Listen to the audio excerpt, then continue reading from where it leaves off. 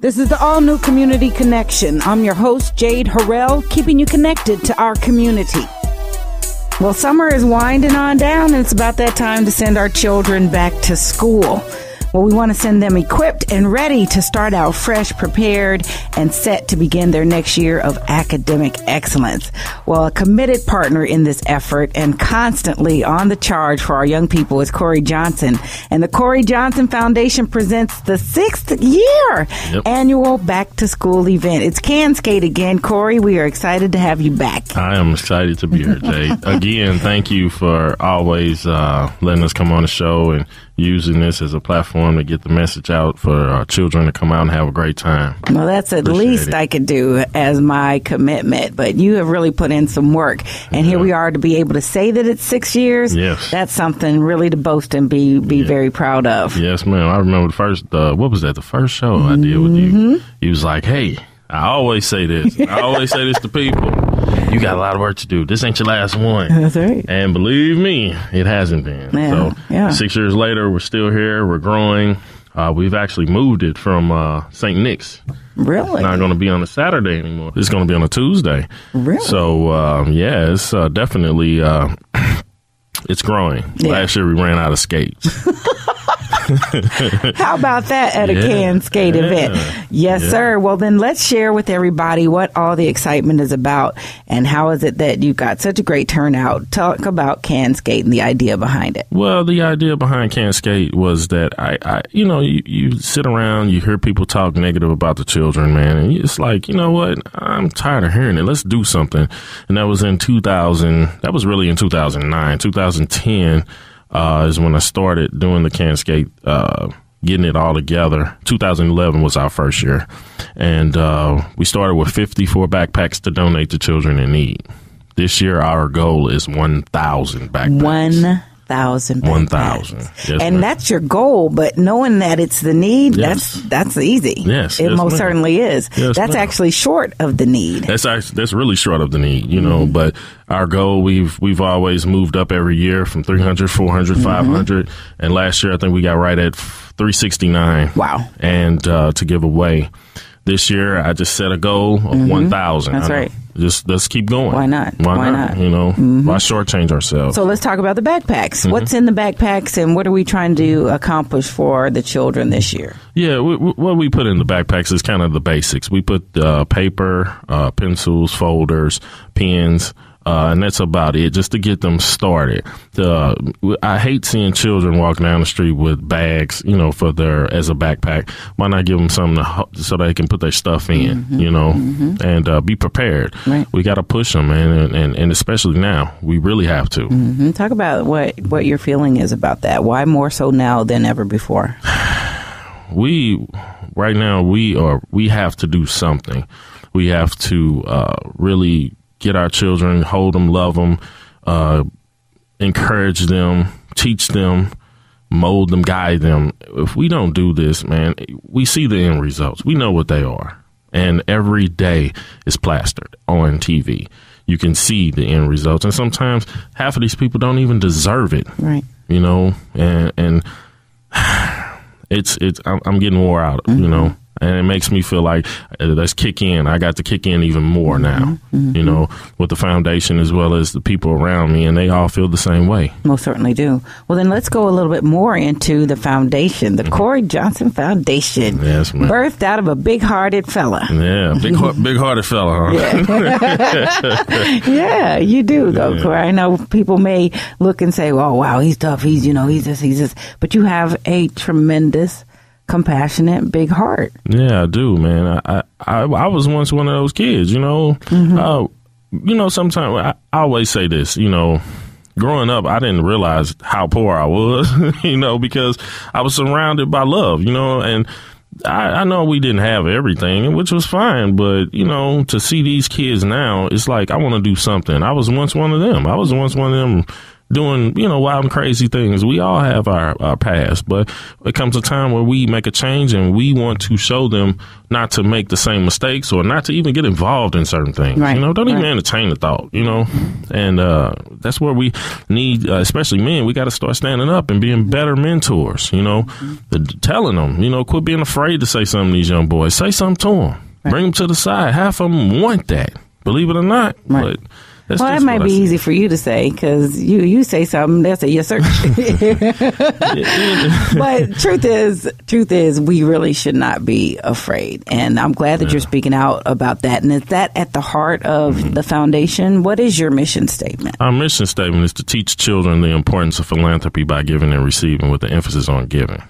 We've gotten away from giving. We give our kids so much, because of what we didn't have, and we spoil them. Well, we may spoil them, but when we look at our circumstances, we're either bribing, buying, comforting, patching over with things. That's even better, and I'm glad you put it. Right, because spoil would then imply there's some privilege or advantage.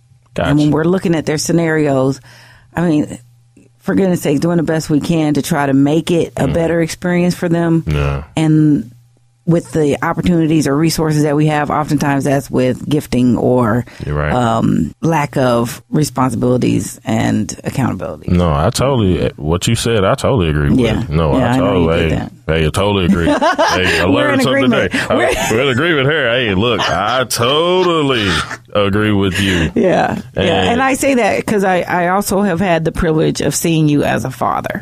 And I know what you do not only for your children, but as you step in as a mentor. And then as the foundation extends beyond the event that happens on August 9th, some of the other things that you do as well with the young people, especially young men, speak to that. Yeah. Well, with the young men, we started the POOL program, which is an acronym for Providing Opportunities Otherwise Lost. Say that one more time. POOL program, Providing Opportunities Otherwise Lost. We teach them life lessons through billiards. And from ages 6 to 18, out at Qtopia 2 on the lower level, 11824 West Florissant. We do that for the last 3 years. This will be our 4th year doing it. Just teaching these kids, getting them prepared for what's going on, what's real life. And we talk about these words such as responsibility, respect, compassion, all these different words, because some of them, believe it or not, they know what it is, but they just don't know how to use it correctly. They can use it in the game as well as in life. And for them, they love this. We talk about that word for at least 20 minutes of the 2 hours. Wow. I want to make sure that they have a clear understanding of what it is to be expected of them here and well at the place as well as outside. And the parents love it. Yeah. Yeah, of course we do. Share one of the success stories. Oh, man. I have Michaela. Let me see, Michaela and Ken. And they're brothers and sisters, right? Michaela is a wrestler, believe it or not. Okay? Ken is all around. He plays baseball, he wrestles, and they're always in competition, So she came up to me and was like, Korey, look at what I did. They're really happy. When I show them something, and they may not get it initially, but they get it. Let's say 1 or 2 times afterwards. Oh my God! Right? You would think gave him hit the lotto. Oh my God! Ken's the same way, and I mean the great part about it is they're leaders. They're natural leaders. I don't have to do anything. If a new kid comes in, they go over there automatically. Hey, this is what we do. Right. This is how we do it. You don't do that. And it's just amazing how in 3 years how things are changing in a very positive way for these kids. So. Yes. I love it, and I won't stop. That's right.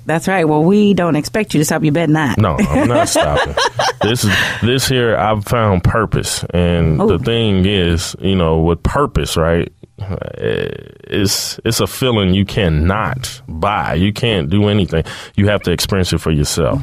When money doesn't matter to you anymore like that, don't get me wrong. Money is important. You have to use a tool, but purpose is something totally different. Yeah, it is. Yeah, it is. And this is something that you create with your foundation through the pool program and Can Skate. So let's talk about the skating event. How's that go down? Oh, man, the skating event goes down. You come in, you bring your parent, of course. Everybody's required to bring their parent with 5 non-perishable food items. At the door, we're going to collect them. Those food items are going to be distributed right back into the community to another organization, a great organization called Feed My Peeps. Nice. Okay, they feed hundreds of people every week. People who falling down on their luck, to homeless people. They provide a lot of different things for them, and they're a great organization that I've been working with for last 3-4 years. Nice. And this year, we decided to gift them the non-perishable food items. So after they come in, they can go get their skates, and they can skate for 3 hours. So the canned goods, the non-perishable food items are their admission. Or their admission fee. Sweet. Yeah. Sweet. There's no the money's philanthropy. Yeah, no. But you let them know that their giving is a currency. That's right. Their giving is a currency. Their non-perishable food items is going to help someone else. And when they come in, they can skate. We have trivia games. People walking around asking questions, giving away gift cards and stuff like that for local history. And at the end of the event, throughout the event, we have a couple of things going on. Let me get back to that. We have this year Get Fit Cruise coming with Sheila Cunningham. Okay, beautiful thing. They do they fight against childhood obesity. So getting these kids out, having a good time is wonderful, and getting them more active, getting them off those video games and stuff like that. That's her total mission. She's a nurse. She's phenomenal. And we also have Rebirth, the skating guys that come out this year. Rebirth will be there again, doing their thing. Showing off their skills. Yeah, they always show their skills off. Yeah, they do. Yeah, they're amazing. Yeah, they are. Yeah, they are. And with them, of course, they touch the other skaters and the other groups to come out. And it's just a family event. My vision of this is to create a community event. Now that if everything goes right, which it will, and growing wise, I would like to create it as a community event. That'd be great. Wouldn't it be cool if they could open up the rink over there, in Forest Park or something like that? Yeah, in my mind, in my vision, that was the first place I really wanted to do it. But you may even need something bigger than that. I think, brother. Yeah. We might be talking Shafits now. Yeah, we might, man. I'm telling you, it's growing so much. Yeah. And every year, with different people and different platforms. The first idea, of course, it's not many skating rinks. It's what's that? Coach Light, Steinberg, St. Nick's, Skate King, and I started with St. Nick's because it was the most affordable at the time. Right. But growing wise, you meet different people, things happen, and connections start to form, and there you go. Things happen. So we come together for the greater good. That's right. All right. Well, then, what do you need still? And send out this invitation. Oh, I need backpacks. And school supplies. Yes, of course. To reach that 1,000 mark, we really need backpacks, and we really need school supplies. You can contact us at Korey, that's Korey, J Foundation.org. You can go online, you can donate there, or you can contact me directly at 314-732-7771. Again, this is Can Skate. It's Tuesday, August 9th at Skate King, 6025 Natural Bridge, St. Louis, Missouri, 63120 from 6 to 9 p.m. Come on out and have a great time. It's going to be a blast. 5 to 13 years of age. Make sure there's a grown-up that comes because it is a family event. We want everybody to come together. Your donations go to Feed My Peeps. 5 non-perishable food items get you in the door. We need more supplies and more backpacks to make this a resounding success, and you can be a part of that. Reach out at KoreyJFoundation.org, KoreyJ Foundation.org, or call 732-7771, 732-7771 and find out how you can contribute, connect, and make Can Skate the biggest year ever this year for our children to get that edge and off to an excellent start. Korey, Jay, yes. I appreciate you doing what you do, staying on the charge, and making a real difference in the lives of our young people. We have no choice. We have to do this. It's for our youth and generation. You know, this is what I do, but generation-wise, I want to continue this. I don't want it to be 6. I want it to be the 50 or the 100. That's it. That's it. That's it. Create a legacy. That's right. You know? That's right. Well, there will be banner years yet to come, Korey, and success as always to you, man. Yes, thank you. I appreciate it. All right, that's it for this week. If you have questions or comments or have something you'd like to include in the community calendar, you can leave a message on our message box at 314-333-8369, 314-333-8369. And for more information about our show or any of our guests, you can visit us online and listen to the podcasts at Spreaker.com. That's Spreaker.com. And search Community Connection with Jade Harrell. You all be blessed, do blessed, and take care.